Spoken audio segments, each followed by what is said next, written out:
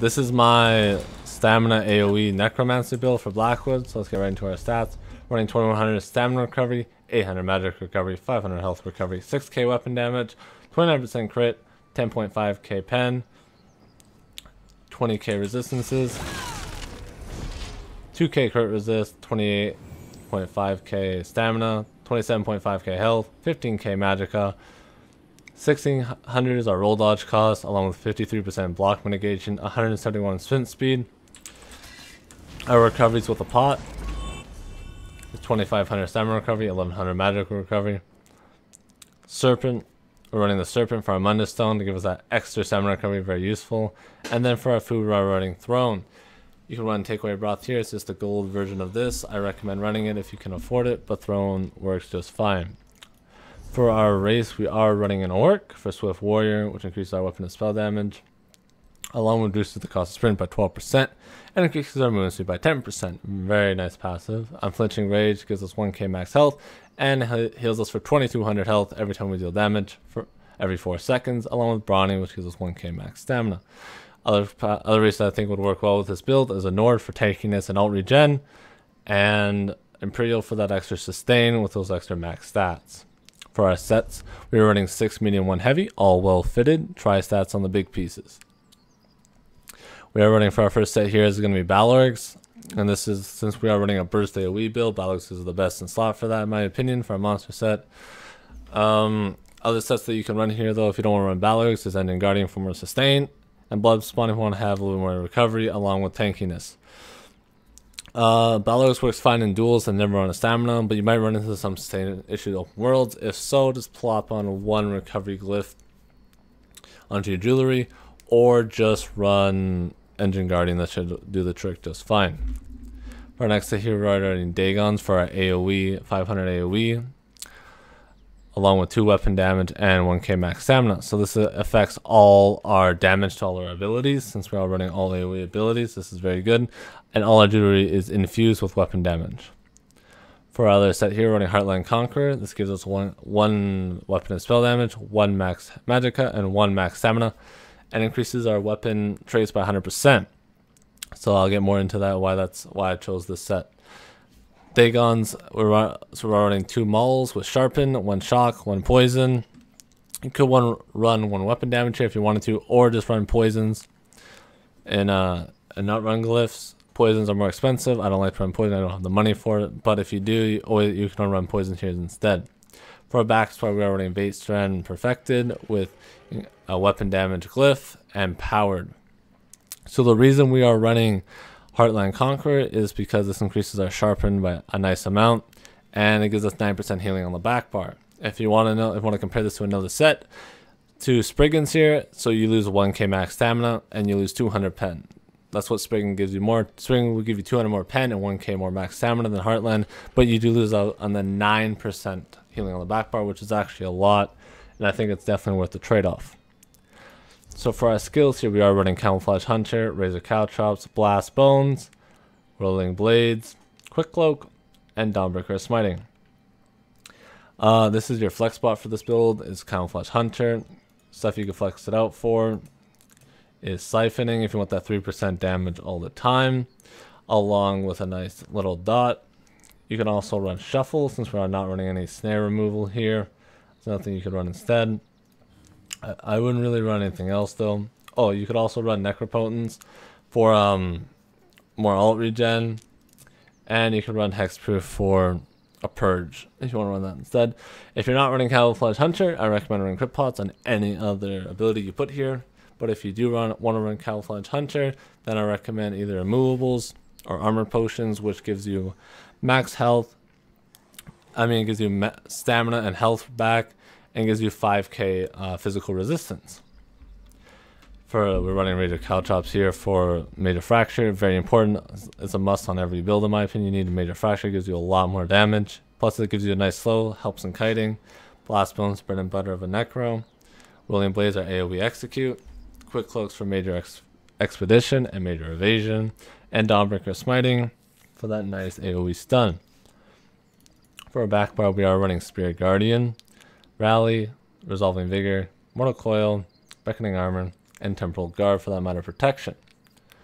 So the reason why I run Beckoning Armor and not the other morph is because this allows you to CC anyone who's attacking you from a range, and just alleviates a lot of pressure, because then they have to break CC, and then forces them to spend that like 5,000 stamina on breaking. If you don't want to run this, that's fine, but this just helps a lot alleviate a lot of pressure. And there's an important side note to note: if you do want to run this, if you do want to CC someone, you want to make sure you're like melee range, so this doesn't pull them. If you're melee range, this won't pull them, and then their CC immunity will come off, and then you can Dawn Breaker them and CC them that way. Our healing on our back bar is 27,000 on Mortal Coil, 24.5k on Vigor, and our Spirit Gunning is 3,800.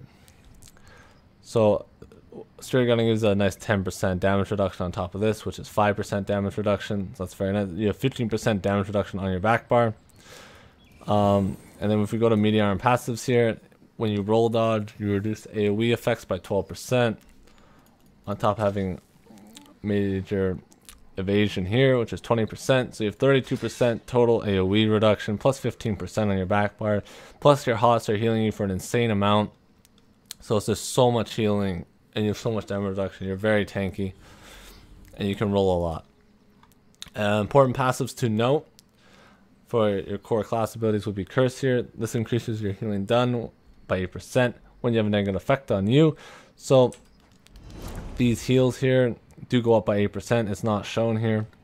Another passive that increases our healing is Healthy, which increases our healing received by 2%. So this will go up by a total of 10% roughly. Another important passive to note: this is Dismemberment. That's a nice, very important passive. So you always want to have Blast Wounds up when we go for the combos, because it gives you a nice extra pen here. And then if I would get all your passives, by the way, and all your class abilities are all useful. In two hand, you only need Heavy Weapons and Balanced Blade, but you can get all of them if you want to. These are just the main two, since this affects your rally. And this affects your sword, giving you extra weapon damage on your back bar, which increases your heals. For duel, get all your passives. For medium armor, I would get all your passives. You get improved sneak. You don't need this one unless you want to be a sneaky snake.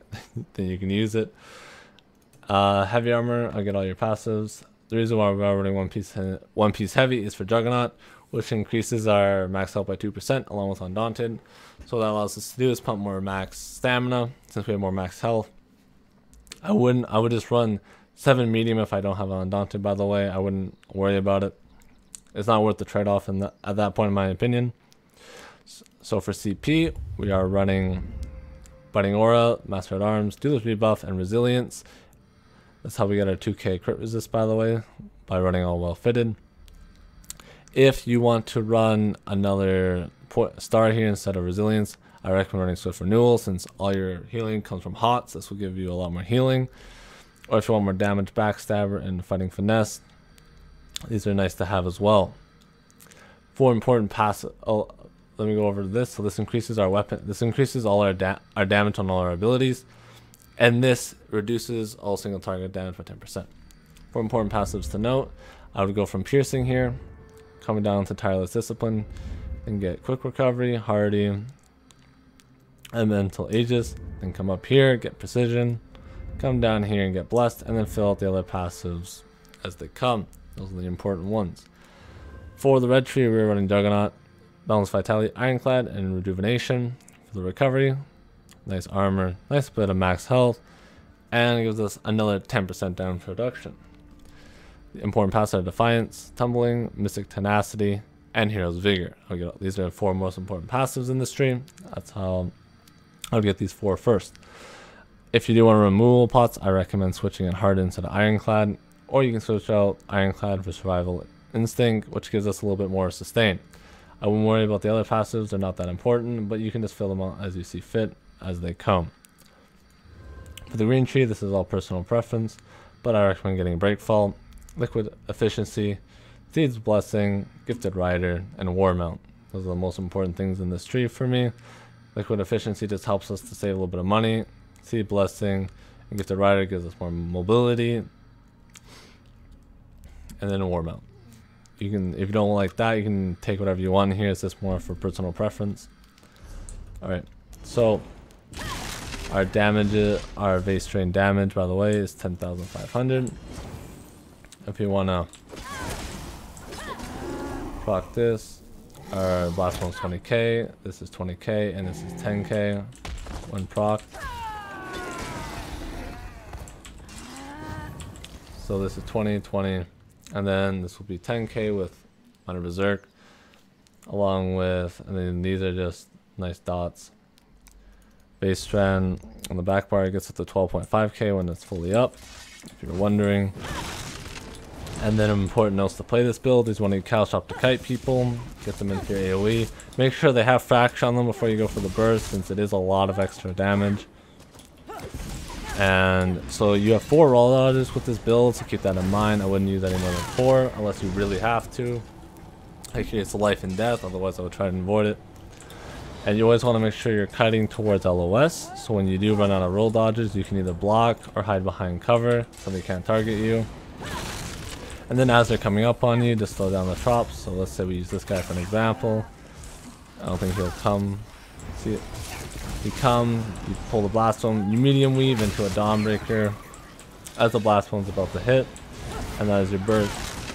This build doesn't have a lot of sustained damage, so after they start healing up past 50% from your combo, just fall back, reapply your buffs, get everything back up, and then try and burst them down again by setting down the drops, just using major assistant to kite, and using blast prone to keep up the constant pressure.